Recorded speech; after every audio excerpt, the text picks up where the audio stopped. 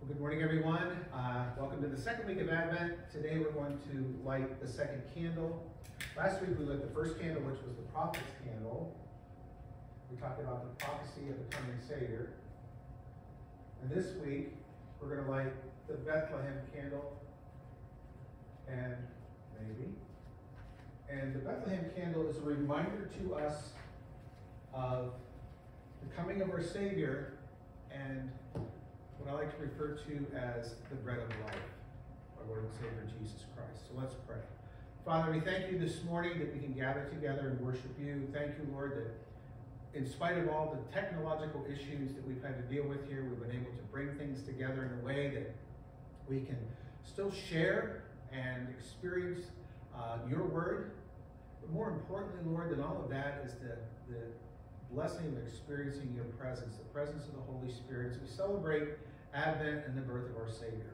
And God, I just pray your blessing upon this word and our time together today. In Jesus' name, amen. So like I said, last week we lit the prophet's candle. This week it's the Bethlehem candle. It is a symbol of the preparation being made to receive the Christ child. And we're going to talk about Bethlehem this morning. So let's begin, first of all, in Luke chapter 2, beginning at verse 1, verses 1 through 7.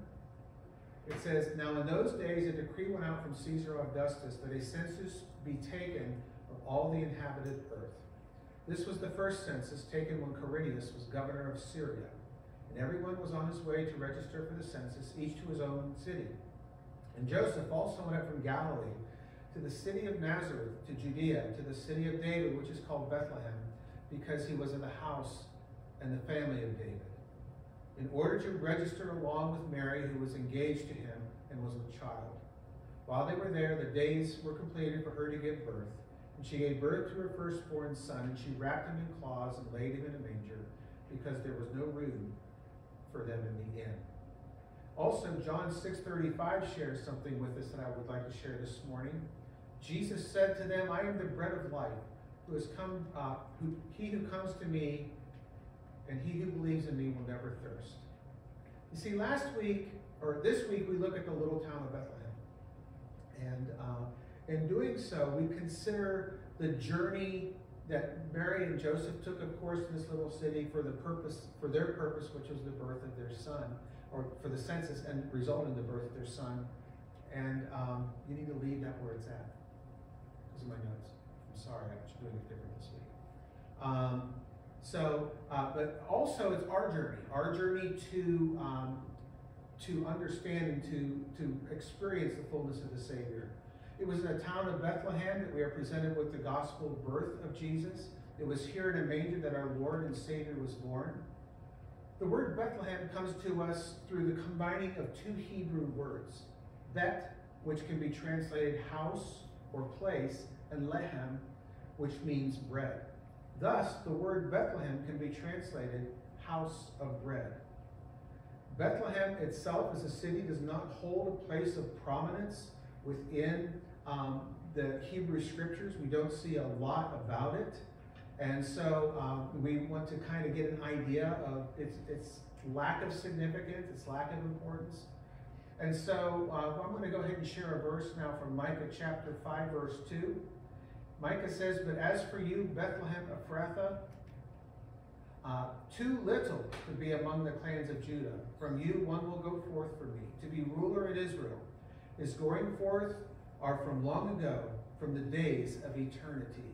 Notice that Micah refers to Bethlehem as a clan that is too little from the house of Judah. It's this little village that just kind of seems to exist in obscurity. Yet with this in mind, it seems only fitting that God would choose such a place for the birth of his son. God's not about the flashy, is he? He's about the down to earth, I guess because he created the earth, and down to basics. We seek sometimes for the flashy or the exciting, but God is all about the basics. He begins with the basics. And I think he begins with the basics with us as well. You know, I don't know if any of you think of yourself necessarily as being overly flashy, but I personally, I wear a tie at Christmas, but it's not a flashy one. It does have a a thing here that plays music but the batteries are dead. That would make it more flashy, right, if it did. So I'm not going to play music for you. But we do see that in Bethlehem, Micah's prophecy is fulfilled. The gospel writers are very clear to make this point. Yet not much else can be said about the village. However, what we do find is that from the house of bread, Bethlehem, we are given the bread of life, Jesus Christ. And it is his self-designation which Jesus places upon him. As I had read John 6, I'll read again here. Jesus said, I am the bread of life. He who comes to me will not hunger, and he who believes in me will never thirst. And it's a wonderful thought when you think about it, that the bread of life came in order that our spirit may never hunger or thirst again for the things of God. From the most insignificant of places comes the most precious of gifts. Not just for a newborn infant, but for all who partake in the bread of life. And again, my tie this morning has gifts on it because I want to remind each of us that, we're all about gift giving at Christmas, right? In our house, in our family, the message goes out sometime in November. I need a list. I need a list. I need a list. Now, why did I do it 3 times? Because they never respond on the first one, rarely respond to the second one, but when Mom sends out that third, I need a list, they know she needs a list, right? Because if not, it's gift cards. And of course, today, who cares? Everybody's about gift cards. They don't mind, and those are better if you can just drop ship them. But the idea here, of gift giving, and on that first Christmas, that first Advent, that birth of our Savior, God gave us his most precious gift. As I mentioned this last week, wrapped in cloths, not wrapped in paper with bows, but wrapped in cloths, lying in a manger. What a wonderful gift. And I just don't want us to lose the significance or the importance of this year. The idea here that God by sending his son, he's given us the most precious thing he could possibly give. So what does this mean then?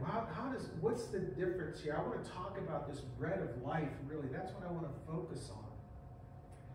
That our spirits will never hunger or thirst again for God. And so let's take a look at this here. And the first thing I want us to understand is the concept of bread. I love bread. Okay? I like bread, all kinds. I like it with peanut butter and jelly. I like, sandwiches. I love lunch meat. It doesn't love me, right? That kind of thing there, because we're going to watch what we got to eat. But bread is a staple. It is something that we all need. And there is a bread that sustains life. And we need that. We need the grains, those things that make up bread, those things that that we can eat. We were talking yesterday, and we were talking about, after we left here, we were talking about what we wanted to eat. I like soup, which is bread. I like soup, but and Debbie says, "Well, what are you kind of hungry for?" And I'm like, I always like bean soup. I don't know why, but bean soup is, I don't care how you make it. You can be beans and chili, beans with ham, or beans whatever, just bean soup. And you know what's really good with soup? Bread, right? Just a piece of butter bread, just, like that. And now for a brief musical interview. The Spotify's probably still open. There you go. You roll with it. When you have technological changes, you just roll with it, right? We're good. So, but the idea, but you know what the thing about bread is it's one from which we will hunger again. It's only good for so long, right? I mean, you have bread with your lunch, and dinner comes around, and you have dinner, and you think, maybe I'd like to have some bread again. It just doesn't seem to hold us. It doesn't, sustain us forever. And it's bread that really satisfies the stomach.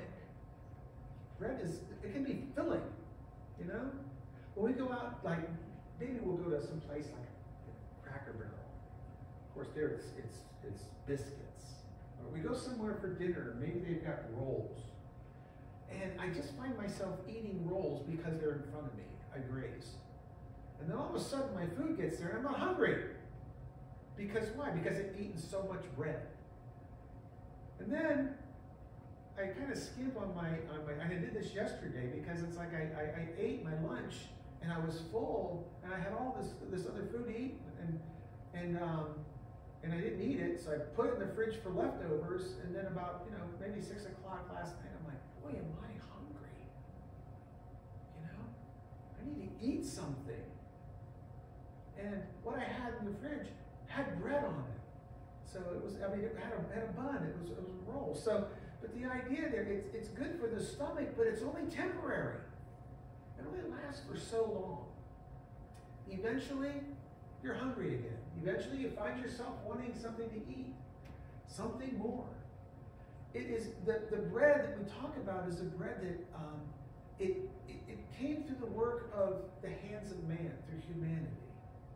You got the farmers who raise the grains, and you've got those who harvest, and then you got those who bake, and those who pack up what is baked, and they will ship it out to the stores or whatever, and you go and you buy it. And there's this process, which is all a part of our economy, but it's done by man.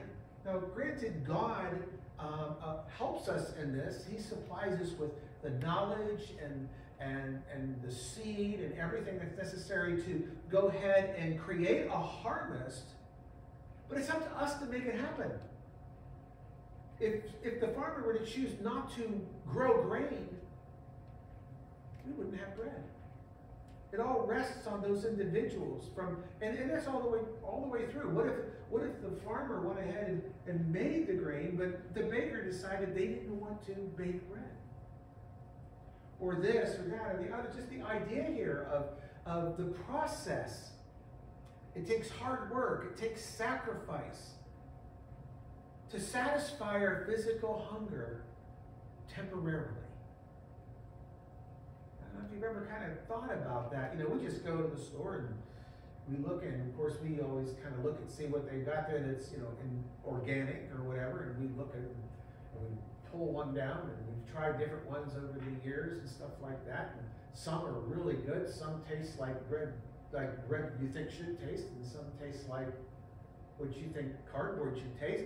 But the idea there is, everybody has, those in the process have taken the time to do this, and you take it home and you sit down and you eat it, and a couple hours later you want more. You're hungry. You're not satisfied. And I guess that's a good thing, right? Imagine if we only had if the only meal we ever had to eat, we ate when we were 2 years old. But that's not the way it works. We continue to go through this process, and I thank God that He's given us, that He supplied us with what is needed to keep us healthy, to keep us fed. And even there now, I've kind of read through the things with my cholesterol and the do's and don'ts of eating. And there's certain types of wheats and breads you can't eat, according to the doctors, right? You have to kind of figure that out for yourself. And so I have to kind of watch now what I eat. And it's not the intent of anyone I don't believe, it's not the intent of the farmer to make something that would be detrimental to our health, right? The intent is, of course, for them to make a living, but then to feed society. And so God has given them this, and through our processes, we found ways now of kind of probably changing things up from the way it did in Jesus' day, health-wise. But it is through our work, each and every one of us, even those of us that go to the store to buy bread. If we don't work, we can't afford bread, can we? There's the whole dynamic, the whole economy of this is a human concept. There's a human economy that exists. And it's a bread that sustains life. But there is another bread, and this is a bread that supplies life. And I think there is a difference here. Because whether you believe in Jesus Christ and you've accepted him as Savior or you haven't, there is a bread that will sustain you. The bread of the world. The bread that feeds us. And yet, Jesus says there is another bread. The bread that supplies life. It is a bread from which no one will hunger. Because we're not talking about the physical, we are now talking about a spiritual bread. A bread that has been given to us, a bread from heaven that satisfies the soul and the spirit. And again, as I was working through this, I thought to myself about the children of Israel as they were walking through the wilderness. They had a bread from heaven that sustained them, the manna of heaven. And yet every day they had to go out and harvest a day's worth of bread to sustain them, to keep them going. And yet now Jesus says, I am the bread from heaven, and in me you will no longer hunger. Because the hunger that we have, and I do believe that we all have this, because we are created in God's image, and he has breathed his spirit into us, we have a spiritual hunger that is embedded in us, that we desire something more than just what the physical has to offer. And I'm looking at it from a Christian perspective here as a believer, but yet look at the world and look at the number of cults and false religions and doctrines that go out that seek to satisfy something in the spiritual, not the physical. Why do we desire that? Why do we strive after that? Why do we look for that? Because it's ingrained in us. It's a part of who we are, as created in the image of God. And yet there is only one bread from heaven that will satisfy that, and that is Jesus Christ. Because its results are eternal. They're not just for this moment and this hour, but they are something that will stay with us for generations to come. That as long as we live, and when we die, and the generations that follow after us, we will continue to seek the bread that satisfies soul and spirit as long as Jesus tarries. But for those of us that have accepted Jesus Christ as Savior, we have this eternal result that we will never hunger and thirst for the presence of God. And one day in the future, we will experience in fullness that which we so long and desire. It is a bread that came not through the work of human hands, but through the work of our Savior, Jesus Christ. God made all the necessary preparations to satisfy our spiritual hunger. He sent his Son as an infant in a manger in the little village of bread, house of bread. This place that he had established, as Micah shows us, even before Jesus' birth, as that place from which the Savior would be born. That's what we celebrate as his birth. We don't celebrate Bethlehem, but we acknowledge the fact that this was a part of God's divine plan. Just as Jesus satisfying us eternally is a part of God's plan. He makes all the preparations to satisfy that spiritual hunger inside of us. And if you're seeking that satisfaction somewhere in the world, it's going to be temporary. It's not eternal. You may feel something for a while, but eventually you'll find yourself dissatisfied, seeking something else. And we can run to and fro. We can run here and there, trying to satisfy what only God can do, because we don't want to accept Jesus Christ as Savior.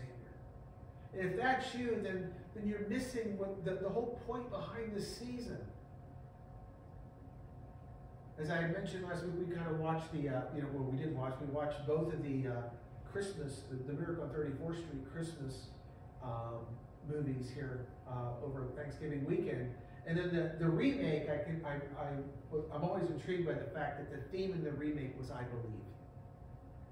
They had their buttons. I believe. Ironworkers believe. School kids believe. All these signs all over New York. Everybody believing. What are they believing in? Santa Claus. Right? Well, there's one in whom you must believe if you are to satisfy your spiritual hunger. And that's Jesus Christ. He is the bread of life. He has come to do the work of the Savior. It is bread that came through the work of Jesus Christ, and there is no other. It was up to God to supply what was needed. It's not going to come by the hands of man. It's not going to come by a preacher or a doctrine or a teaching. It can only come through Jesus Christ. As I mentioned in Sunday school this morning, it's Scripture. It's our knowledge of the Word of God and who Jesus is. The truth, as the truth is presented by God, that we accept. That we acknowledge it with our lives. That satisfies that spiritual hunger. He accomplished all of it through His Son. And without Him, none of it is possible. From the most insignificant of places, Bethlehem, the house of bread, through the most insignificant of sources, a child in a manger, comes the greatest of gifts, the bread of life. Nobody sees anything in this little village that sits on, outside of Jerusalem that's insignificant, the least of the house of the clan of Judah. Nobody sees anything in a child that's not born in a palace, but born in a manger. Surrounded not by royalty and celebration, but by hay and smelly animals. Not by kings and princes, but by shepherds, which will be what we'll talk about next week, the shepherds. Their role in all of this. Notice the insignificance of all of it. God's not about pomp and circumstance. He's about new life. It's not about cherry pie. I'll use that because that sounds good right about now. It's about a piece of bread. The bread of life. Jesus doesn't come as one of those big flashy desserts that was the one. Baked Alaska, is that the one old flame comes up on it or whatever? They light it up and it looks so fancy coming to the table, right? That's not God. God says, your desserts, if you want to gain weight, eat nothing but dessert. But I've got something that sustains you and gives you life. It doesn't just sustain, it supplies. And this is what He has done through His Son. He came that we might have life and have it more abundantly. And He didn't do it, again, through banquets, but through the bread of life. So this morning, as we prepare to close, the question is how do you view yourself in God's sight? Do you feel insignificant because you find yourself drawing comparison to others who are more gifted, better looking, or better off? We tend to do that, don't we? I don't think Jesus had an issue with inferiority, with competition. There were those that the spiritual elites of His day that were educated in the things of God, right? They were the Pharisees and the Sadducees and those who knew everything inside out. And He never felt insignificant. And He also never fell into their trap. You see, He knew who He was in God. Do you know who you are in God? Have you accepted Jesus Christ as Savior? Can you stand confident this morning that you have partaken of the bread of life and that there is a God who desires to sustain you no matter what you're going through right now? No matter what your situation? Let's remember God's greatest gift. And what comes from that? Let's begin to look at the least likely of places. Let's not belittle ourselves, but let's humble ourselves before the Lord. I thank God that He took me, one of the most insignificant of individuals, and accepted me as a child of His. I just get this picture of, someone who wants to go in and adopt a child. And oftentimes, from what I've heard and seen, we've never adopted, but what I've heard and seen is when individuals, most of the times when people go to adopt, they're looking for something in particular. Maybe a boy or a girl, a certain age or whatever, maybe a certain eye color or hair color or whatever, I don't know. Yet none of that mattered to God when he took me in. He said, I don't care who you are, I don't care what you've done, and believe me, my resume is long. I just want you. And when I was a long way off, he came to me. And he accepted me as his. And he's done it for each and every one of us who've accepted Jesus Christ as Savior. And since that day, the highs and the lows, the things that I've gone through, and many of us have gone through, and they are many, he has continued to sustain us, hasn't he? And if you have never accepted Jesus Christ as Savior, if you're listening online and you've never accepted him as Savior, he wants to bring you to him. He wants to come to you, and he wants to sustain you. But it begins by partaking of the bread of life, Jesus Christ. Accepting him as your Savior. That's what God has called us to do, each and every one. So as we close today, and as I pray that the Lord will speak to you, that the Lord will guide and direct you in all things, and that his hand will be upon you as well. So let's bow our heads and pray. Heavenly Father, I thank you, Lord, for all that you do, for who you are, for what it means to be a child of yours. God, you have called us unto you. And Lord, you have given us the greatest of gifts. But as it is with gifts, Lord, we have to be willing to accept it and receive it. We celebrate the birth of the Christ child. We celebrate the birth of our Savior, Jesus Christ, your greatest gift.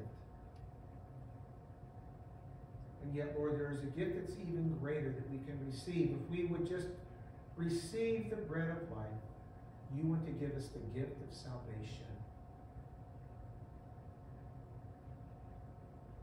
I pray, Lord, if there are any out there that have not received this gift, may your Holy Spirit speak to them, draw them unto you, that they would receive the gift of Jesus Christ. And for those of us that have, I pray, Lord, you continue to sustain us. Continue, Lord, to guide our paths, touch our spirits. Bless our souls, Lord. Be with us, I pray. And we give you praise and thanks. Go with us now and let us continue, Lord, as we to just rejoice in our celebration of these next few weeks as we continue to celebrate the birth of our Savior. Let us not get caught up, Lord, into the emotion and the excitement of the season and forget the reason for it. And Lord, if someone asks us, do you believe? We can say, I believe in Jesus Christ. Go with us, we pray, and keep your hand upon us in Jesus' name. Amen. God bless you all. Have a really great week. As always, if you have an offering, you can drop it off in the basket up here, and that will be fine. Or if you want to give online, you can do so through our text to give option, or through one of the other options that we have through our Faith Life page. And you follow us on Facebook. We have that. The sermon will be up on there later today. It'll also be on our website, so please feel free to share it with someone. And may God bless your week and be with you. God bless you all.